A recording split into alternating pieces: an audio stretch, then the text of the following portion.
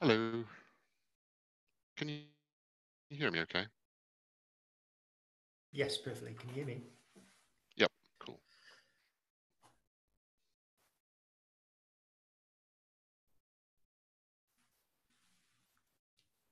Marvelous.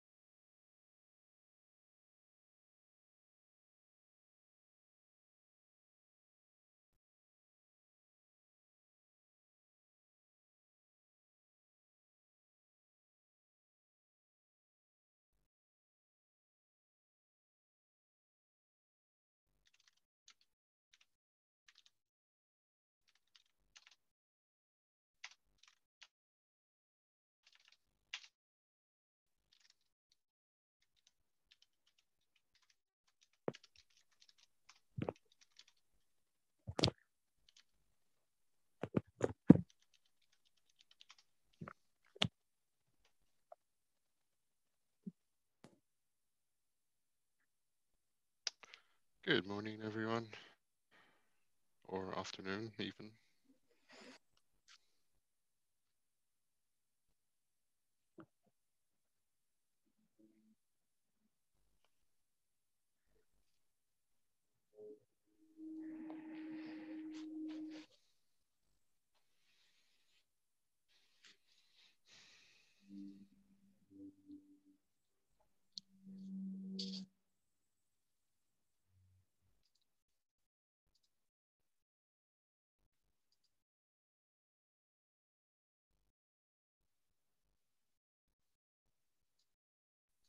Looks like kind of a light agenda today, correct? It is a lightish agenda yesterday. Not a lot of people joining. Maybe we can wait for a few minutes. We'll start at 5 past. Sure. Did the calendar invite get eaten? I sent out a calendar invite sort of maybe a couple of hours ago. Okay. I don't think it got eaten. Okay, all right. I was curious because there are multiple invites out. Okay.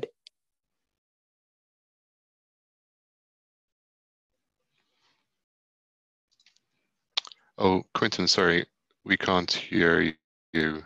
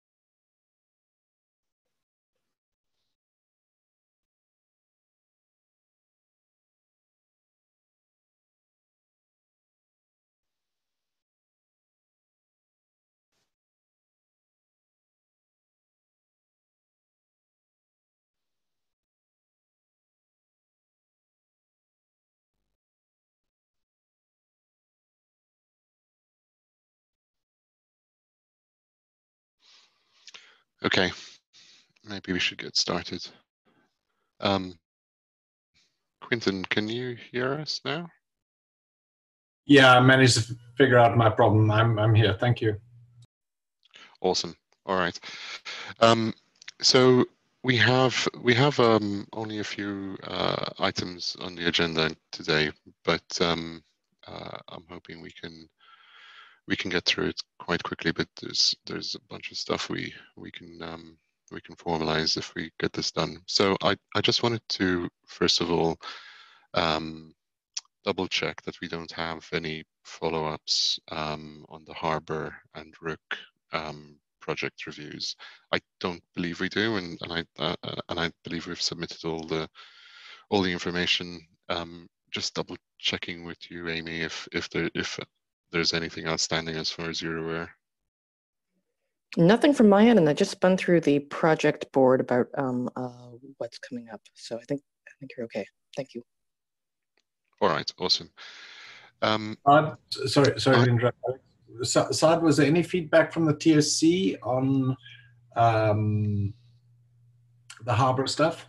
Yeah, so they've reviewed the feedback from the existing SIGs, including SIG Storage. Their next steps are there are other SIGs that they want feedback from. Nothing that they need from SIG Storage. Awesome. Did you get any sense of what the posture was regarding the HA by default versus not that we brought up? It doesn't seem to be a concern for the TOC. I think it was it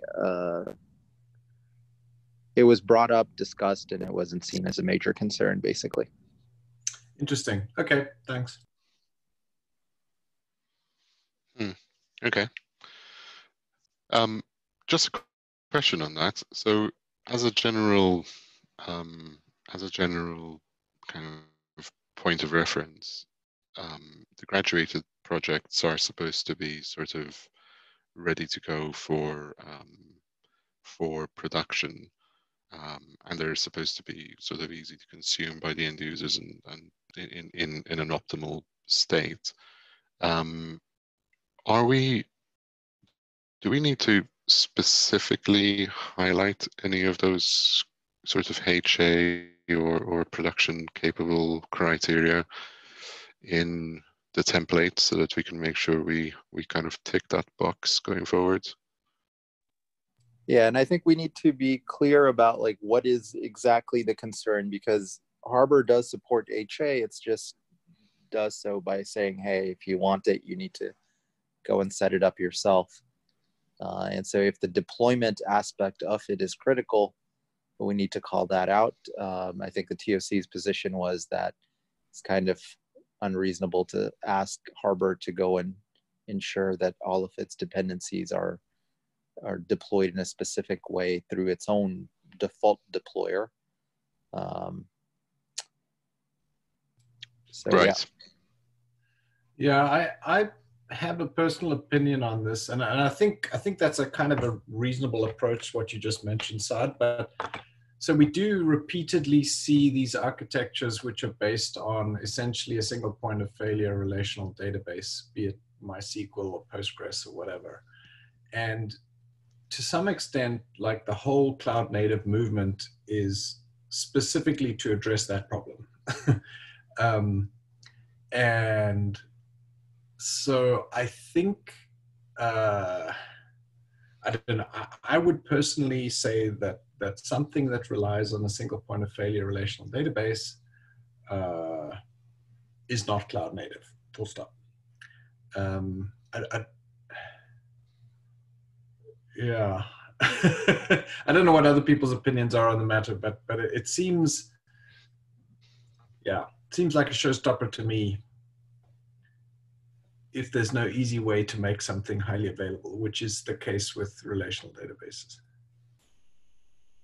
Specifically, you know, traditional style databases. I think that criticism is fair.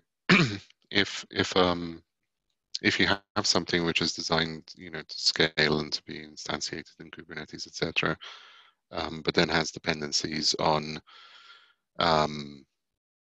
something which is a single point of failure, that should be a cause for concern. I think if there are ways to work around that,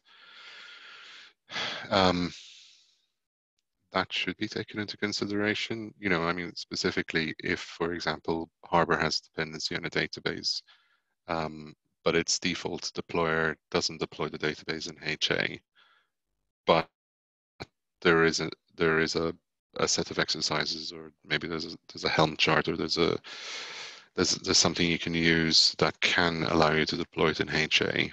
Then I guess the next thing to look at would be, you know, what happens if that service has issues. So for example, you know, a database like SQL or Postgres that's deployed with HA, how does Harbor cope with a failover? Does it need to be repointed? Do you have to have some sort of load balancer across a multi-master setup of databases or something? You know, I mean, there are so many different options, and I think if that's not made clear in the project, it's incredibly easy for an end user to get this wrong.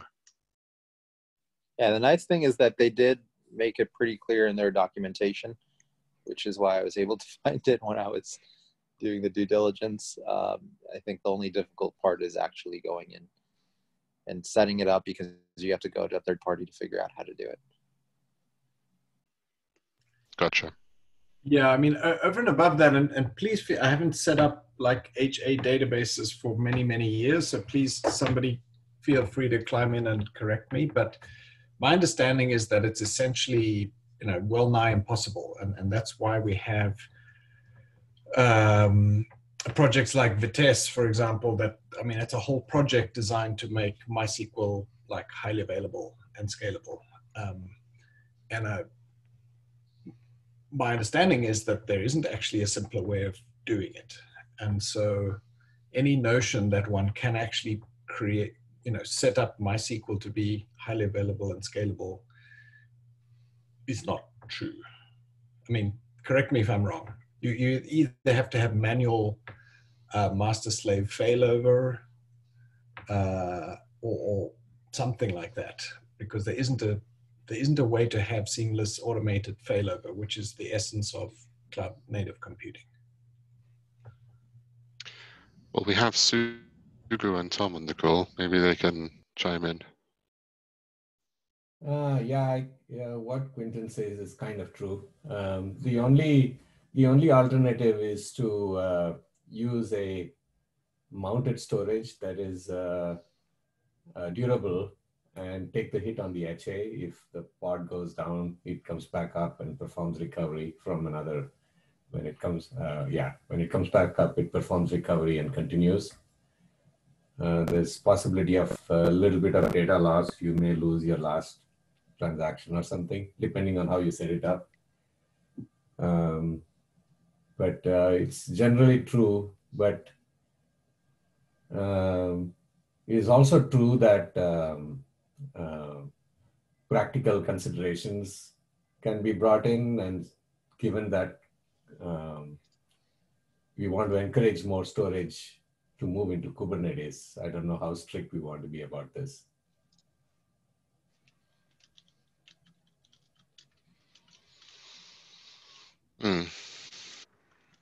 Yeah, I think we should differentiate between kind of different levels of HA, right? So if we're talking about a single site and we're talking about, you know, synchronous replication across multiple instances within that site, I think that's what we're talking about for Harbor, versus kind of geographic HA, multi-site HA, which is, like Quinton mentioned, much more of a challenge.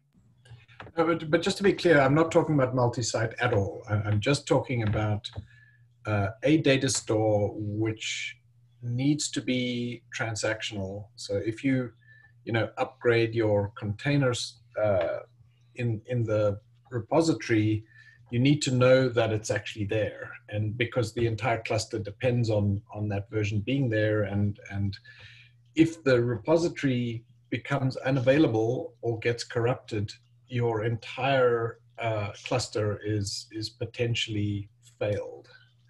I don't mean to sort of like overstate the seriousness of it, but in reality, you know, you have a, you know, perhaps a global outage going on.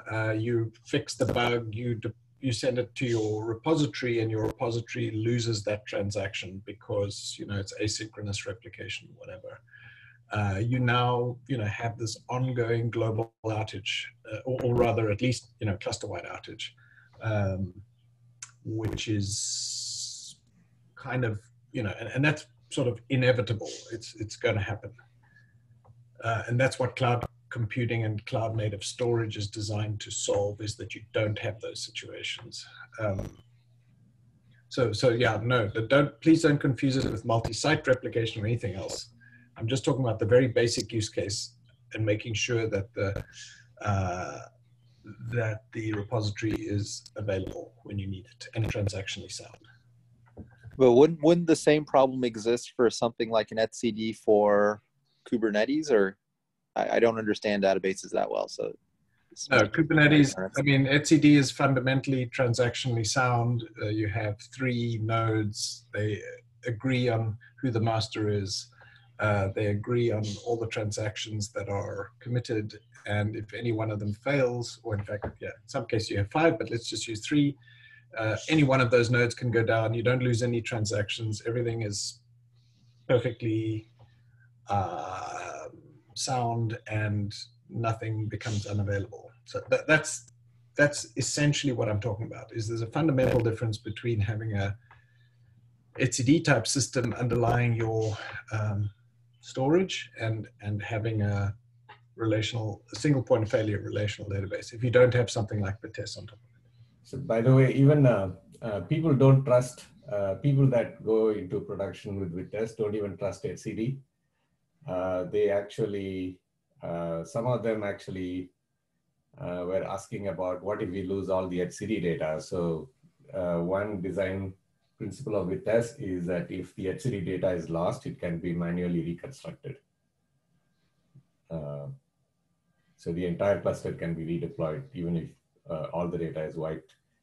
But I would trust etcd or Zookeeper or Consul. Vitess can use all of them. But yeah, it did take a lot of effort to get to that point. So I don't know. Yeah, I mean, irrespective of what people believe, I mean, if you burn down an entire data center and all the hard drives in it, by definition, all data is gone, and there's nothing you can do about that, unless you've, you know, synchronously replicated it somewhere else. So I don't think the expectation is to be unrealistic like that, but to be very clear about what failures you can tolerate and what failures you can't tolerate. Now, burning down an entire data center is not a failure that anybody claims to be able to tolerate without any outage. However, losing a single machine is. And with a relational database, I'm not aware of it being possible to handle the failure of that machine without losing some data or being unavailable for some period of time until some human intervenes and, you know, and you lose some transactions, as you pointed out. That's the essence of the problem.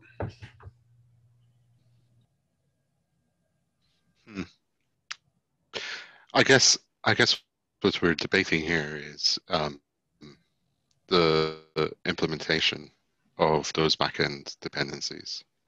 So the way you instantiate and the way you configure those dependencies can have a huge outcome on things like availability, because, you know, things like etcd, while they lend themselves to that sort of technology, also have kind of, you know, some weird things depending on how you deploy them. So for example, you know, the default etcd operator keeps data in ephemeral storage, and if, you know, you just, if 3 pods crash, you could actually just lose your data and have to restore a backup. But obviously that's based on how it's implemented, and I think the same could possibly be argued for databases like MySQL and Postgres. You know, if you're using a master-slave relationship with some sort of asynchronous replication, you can almost certainly guarantee that there will be some sort of data loss. If on the other hand, for example, you're using a transaction log and you don't acknowledge transactions until they're committed to the transaction log, and the transaction log is synced to disk, and the disk is replicated somehow so that you can restart the pod somewhere else, and that replication is synchronous, etc., etc., etc. Then theoretically you can probably achieve strong consistency on those sorts of databases too. But it is very, very dependent on the deployment mechanism, and this is why I was kind of I was kind of curious in asking Saad, how well is it defined on how you deploy those things in HA? Because almost certainly a default thing in a Helm repo won't do the right thing for these sorts of requirements.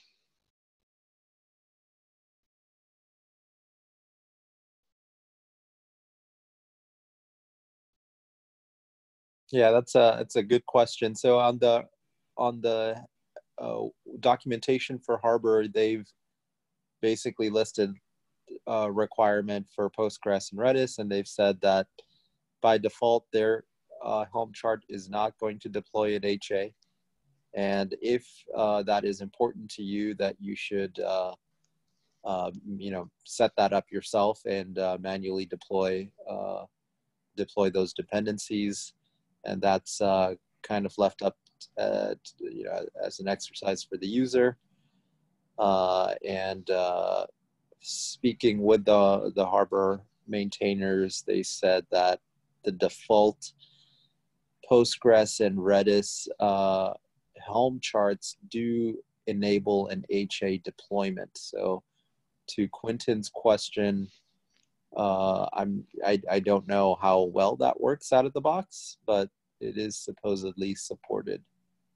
So to the best of my ability, to the best of my knowledge, and please, anybody feel free to correct me, it is not actually possible to deploy Postgres in an HA and scalable fashion, or even HA, to the point that Sugu mentioned earlier. So to wave one's hands and say, well, if you wanted to HA, then do it yourself, is only fine if that's possible.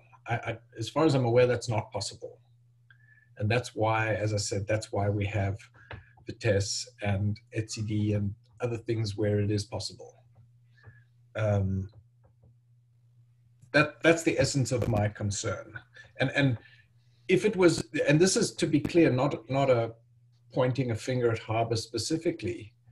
Harbor just happens to be an example of something that relies on a single point of failure relational database that has not been demonstrated to be deployable in an HA fashion, and on which the entire cluster depends.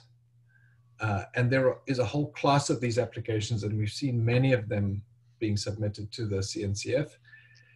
And I do think, without wanting to like flog a dead horse, I do think that if we're going to call ourselves the Cloud Native Computing Foundation, and if we have as a principle that cloud native is highly available and scalable, we need to actually demonstrate that by not graduating projects that are demonstrably not highly available and not scalable. Yeah, I think that's fair feedback. Could you write up that quickly on the storage SIG due diligence issue, and I will take a note to bring this up to the TOC, surface it as, hey, we discussed it in SIG storage, and this was I thought I did that already, but if it's is any, I wrote all this down previously in the issue and or due diligence. Okay, I'll look it up if it's there, then that's adequate. I'm happy to add to it if it's not clear, but I think I already made that clear. If you look at the notes from, was it 2 or 4 weeks ago? I don't remember. The notes for this meeting, I put it in words there. Okay. Cool. As long as it's writing somewhere, it'll be easy to point to. And this is from memory. So if it's not sufficiently detailed or specific, let me know and I can flesh it out some more. Sure. Thanks. So the question is, the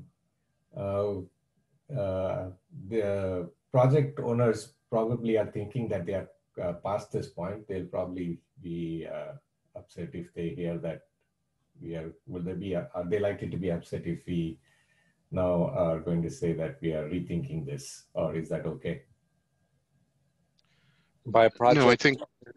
Sorry, go ahead. I just wanted to clarify what you meant. Sorry, go on, Sugu.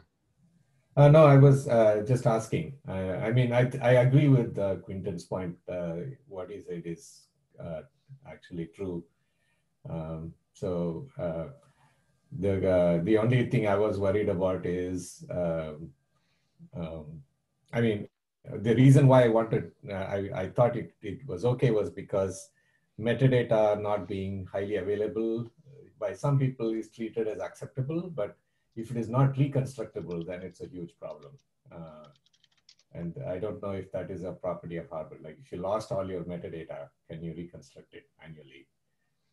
We could let them off the hook if that was the case.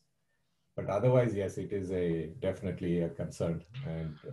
And in principle, everything that Quinton said is 100% true. But the bigger question for me was, we thought we said, okay, that is, we find that acceptable, but if we have not said so, I think it's fine. We can go back and say that they need to address it. To be clear, what I suggested we do, and I think what Saad did, was we highlight the fact that this thing is not available, and we defer to the TOC to decide whether they would like to delay. So the project has already stated that they plan to support more highly available backends. Got it. Yeah. What's that? Yeah, I got it. Yeah, now I understand. Yes. Yeah. And so the question was just, do the TOC want to delay graduation until that work is finished, or do they want to graduate it now? Got it. And so I agree with you. If it were my decision, I would delay graduation until that work's finished. They've decided not to, and that's the prerogative of the TOC, and that's reasonable. My question is actually, or my concern is actually much more general than Harbor, and I'm not having a go at Harbor particularly. I'm just wanting us to come to a clear conclusion on the point of this entire class of things that are based on single point of failure relational databases upon which an entire cluster depends. We need to make a blanket decision as to whether those projects can graduate before they provide highly available backends or not. And my point fairly strongly is that I do not think we should. I don't think it creates the right precedent for the CNCF if we do graduate such projects, forgetting about Harbor for the moment. And I don't want this. I think you're perfectly right, and maybe we should just bring this up at the next TOC meeting. For what it's worth, after the last TOC meeting, Erin did email the TOC mailing list and said, look, based on these issues, we're not we're not okay to recommend graduation as a SIG. And we'd like further clarity on this. And I just copied it into the chat window just to make sure everybody had seen that email. So I think it's perfectly fine for us to raise this at the next TOC meeting. I'll add it to the Storage SIG agenda or update for the next time. Thank you, and sorry for occupying so much time. I just wanted to clearly communicate what I was trying to say, because I think it was misunderstood a few times. I will now be quiet. Thank you. I think this is important. It was worth the discussion. Thanks. Okay, so I had two other things on the agenda, and then I can open it up to the floor in case there's anything else that people want to cover. Alex, so as discussed, yes. Alex, I think for SIG runtime, they actually added on that PR that they are recommending for this one to move forward. Maybe not in that document, but on that pull request itself, I see something. It's that we reviewed DD in SIG runtime and looks very solid. It's on that PR 331. Yeah, 311. I think Harbor is an unusual project in that multiple SIGs are reviewing it. Yeah, I think, understood. you know, yeah, Because you I'm say- I think working with it's SIG fine. runtime at the moment to clarify all that. So yeah, I'm Yeah, working but with them. I'm I just think saying that was your a, email, the email that you're proposing here said the SIG runtime has not provided a recommendation, but they actually have. So just that, yeah. sure. Oh, I mean, that email was sent sort of a couple of weeks ago, so it's Oh, a you possibility sent they this updated it email? since. Okay. Yeah, it went to the Oh, TFC mailing okay. list Oh, I thought you were going to already. send. Okay, got it. Thanks. I think the way things are moving at the moment, so SIG runtime is actually supposed to coordinate all the responses from all of the SIGs, which it hasn't done yet.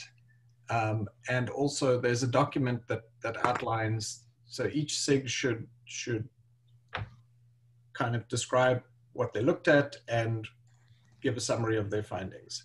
And that hasn't been done yet, and that's what the TOC noted, and that seems like what is happening now.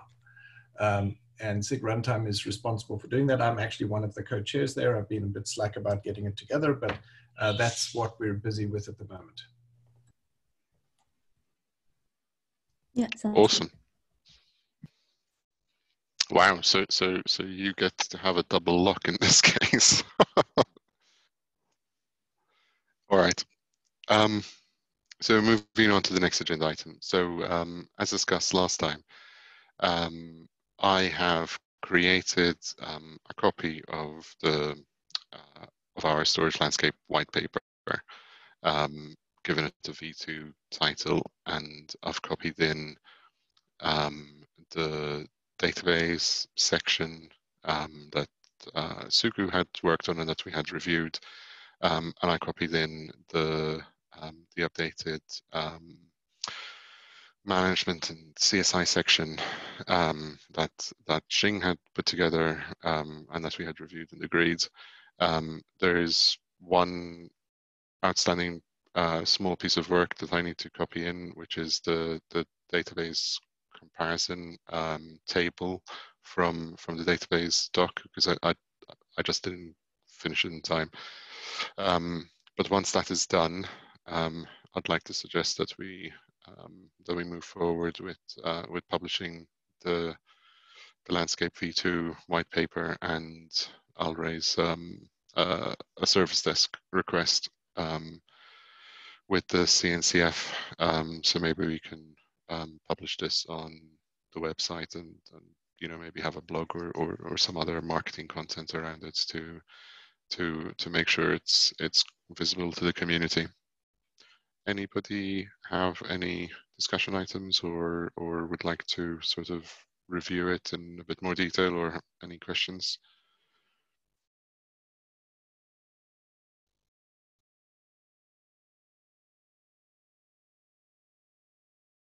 Okay. Of course, the document link is included in the minutes. It would be really great if people could just scan through it and just make sure we, you know, I haven't messed anything up or made any mistakes. And obviously, feel free to comment on anything that you need, think might need an update or whatever. Awesome. Thanks for all your hard work on that, Alex. Just one parting comment. We had a bunch of things that we sort of were targeting for KubeCon Europe, which is obviously now postponed. I would like to encourage us to just stick with our plans, even though the actual KubeCon has been postponed. Let's try and get all of those to-do items done, you know, by KubeCon's original date. Which I think we can do, and we've got most of the work done, rather than let it slide, because I'm pretty sure that we're going to have another deluge of things that need to be done by the new KubeCon date. There are going to be a bunch of projects that arrive and want to, you know, join the sandbox and be graduated and etc. by the new date, whenever that turns out to be. And so let's not let the existing stuff slide beyond that date. Hopefully we all have a little more time because we're no longer going to KubeCon. So you get a free week.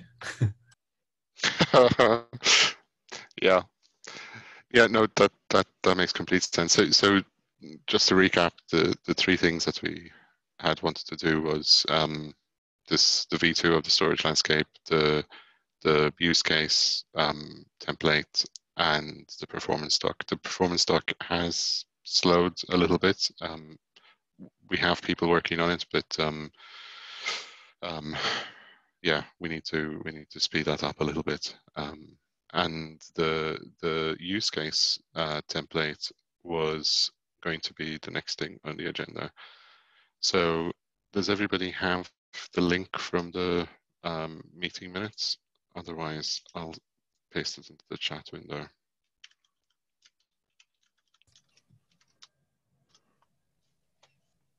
Actually, the meeting minutes, is there a link for that on the GitHub page? Because I thought I saw it last time. There is, yeah.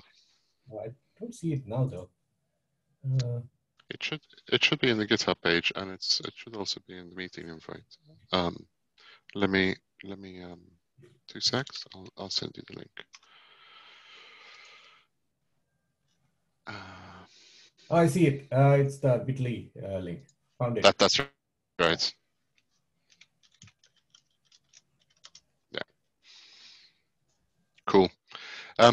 Right. So the use case document.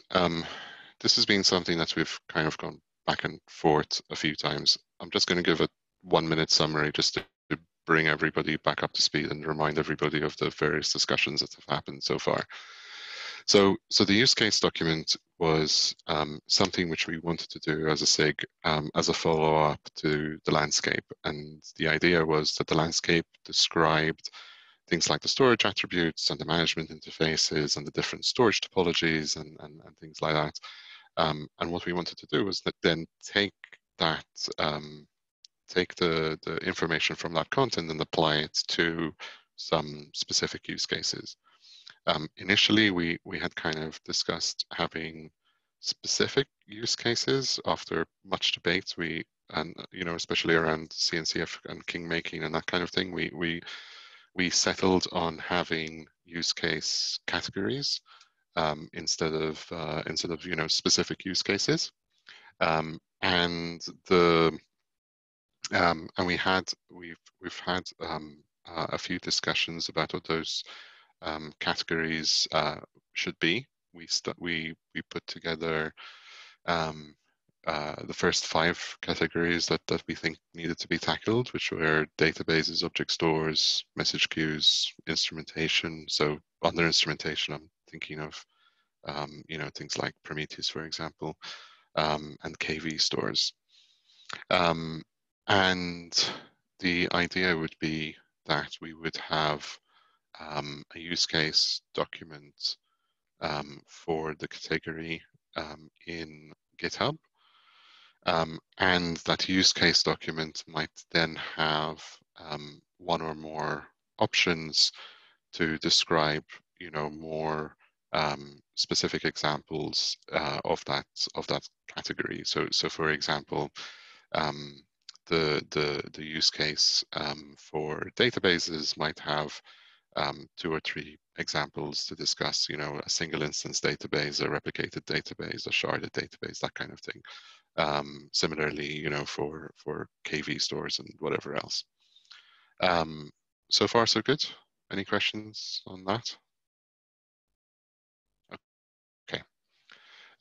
So if we look at the use case template, we've taken the template that Luis had started working on, had circulated within that working group, and I've taken that, put it into a Google document, and added a few additional sections. So we kind of start off with some simple goals and non-goals, which is more to kind of describe what's in scope and what's out of scope and make that clear to the reader. We then have a storage attributes section, and this is based on the attributes from the landscape white paper. So when we talk about availability or scalability or performance or whatever else, what those different use cases are dependent on. You know, we even have a section on consistency, which would, you know, be a great discussion point for, you know, following on from the HA discussion we just had now, etc. And then finally, durability as well. We talk about the storage topology, and we're kind of having here a tick box kind of thing to make it easy for the end user to sort of say these different topologies are recommended or not recommended for a particular use case category. We also then discuss, you know, if we're talking about, say, block stores or distributed file systems, for example, or things like that, what we recommend or what we don't recommend for those particular categories. And then I've added in some sample text to kind of cover things like deployment and instantiation options.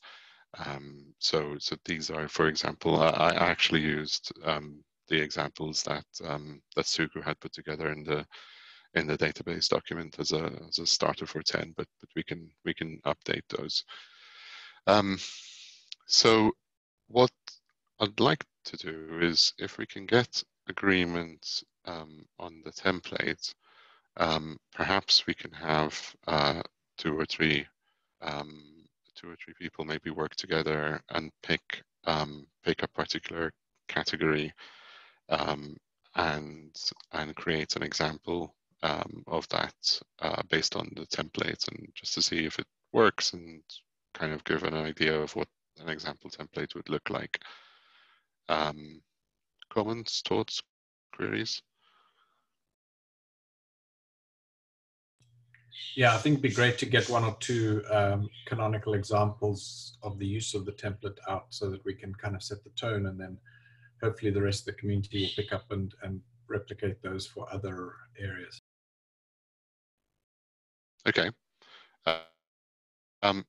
Is there anybody on the call that particularly wants to work on this? I'm happy to work on it with them, and obviously Luis, although he's not on the call, will be helping to drive this as well. I had nominated Deepthi to come up with one for Vitess. I'll ping her again. Okay, cool.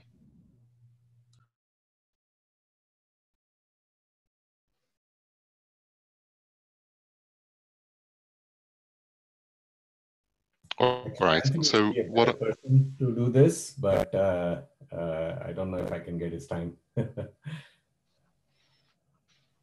So that's fine. What I'll do is I'll set up a time.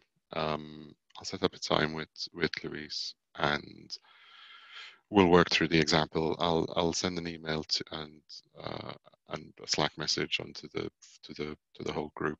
And anybody who wants to join can join. We can help iterate through one example, and then we'll share it out at the next Storage SIG meeting. I think if we can get Luis PR in, then that'll be a good example, because that has been there for quite some time, right?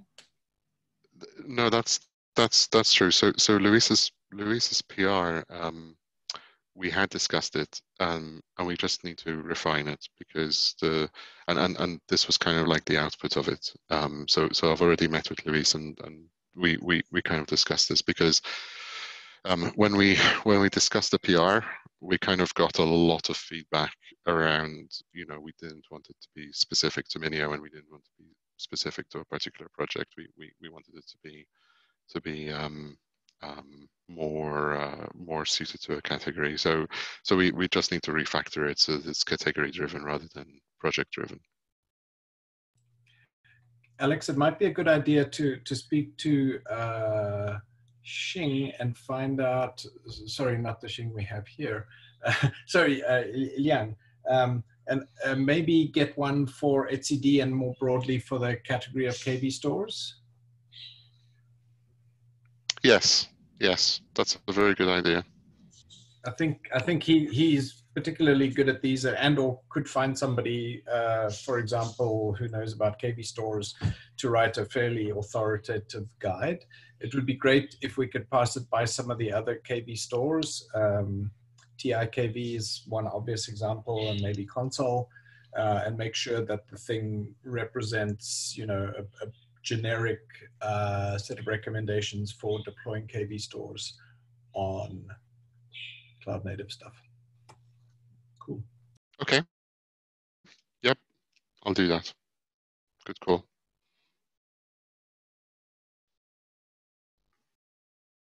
All right.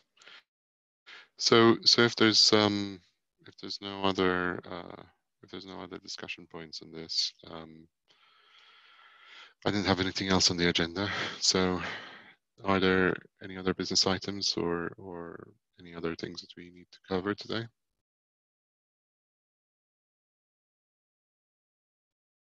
Hey, I wanted to introduce myself. I'm Derek Moore. Hi, Derek. Yeah. Well, I'm pleased to be here. Just been kind of listening in. I'm with Dell EMC, and we've been talking to the Linux Foundation about moving one of our projects over to be hosted with one of the Linux Foundation umbrellas. As a part of Dell EMC's streaming data platform product that we're working on, the heart of that product has an open source component called Pravega, which is you might think of it as a message queue, but it's really a stream store for the perpetual storage of unbounded streams. It's not quite a Kafka or Pulsar competitor, but that's one way to think about it. With heritage at Dell EMC, it's predominantly a storage product or a storage platform. It uses like Bookkeeper and HDFS for like tier 1 and tier 2, or when used in conjunction with Dell's products, it would use ECS or Isilon as tier 2 storage, or we have S3 connectors and so on. But we have we're built on top of Zookeeper and Bookkeeper, among other things, and we have built our own Kubernetes operators for Pravega, for Bookkeeper, and for Zookeeper. So some of those we will be contributing upstream, and we want to look at Rook, if there would be advantages for Rook integrations, and we may start in the LFAI umbrella, but I feel like there's a lot of synergies with the CNCF Storage special interest group. So I just wanted to put that out there. Maybe I'll put a few links in the chat. But as we look to join the Linux Foundation, I think we'll at least be interacting, if not kind of working more closely. We've recently been added to the CNCF landscape, as well as the LFAI landscape, and we're looking for which one of those we'll incubate in. And then, and I was looking through some of the documents previously, but also the version 2s that were posted today, or these use cases, and we would almost fit in a new segment, maybe similar to message queues, but truly a stream store. And we can, our streams can be of events, or they can be true byte streams. They can be video byte streams and so on. So I just wanted to say hello and give you guys that. So welcome. It's always good to have new people attend. That's really great. We have gotten a fairly straightforward template and process that you can follow if you want to suggest a project for a sandbox.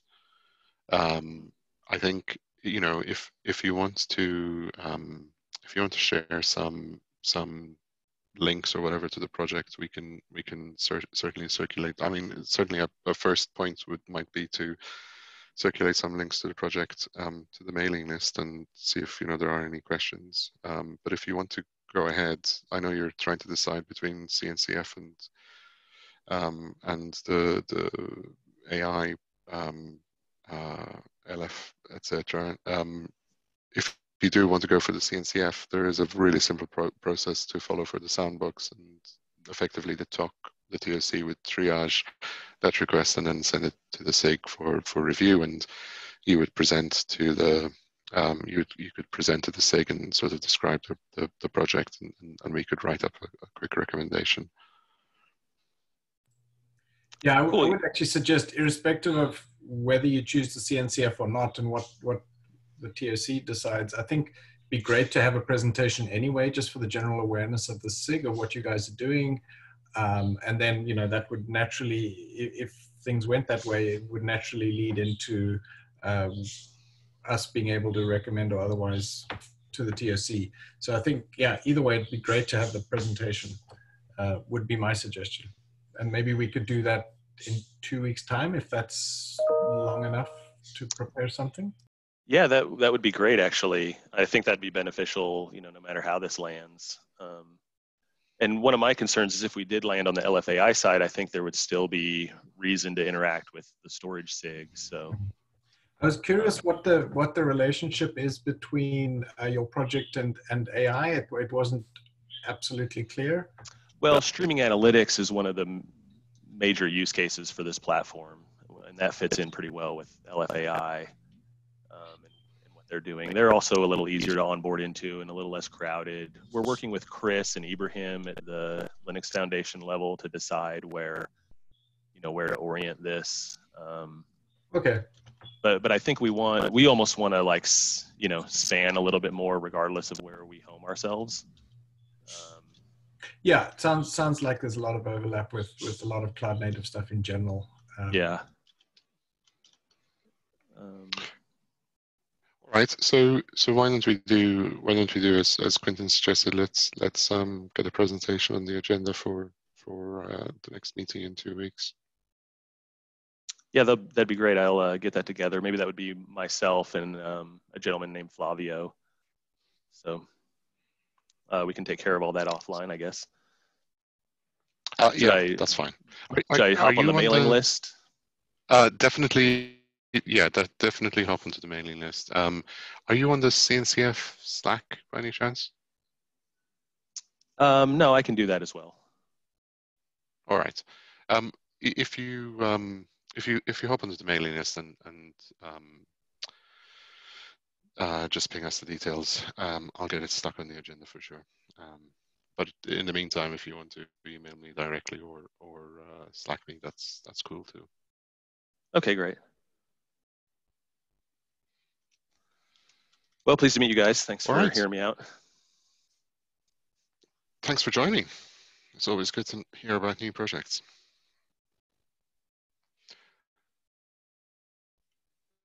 Okay, I think we're nearly time. Do we have anybody, any other business to cover?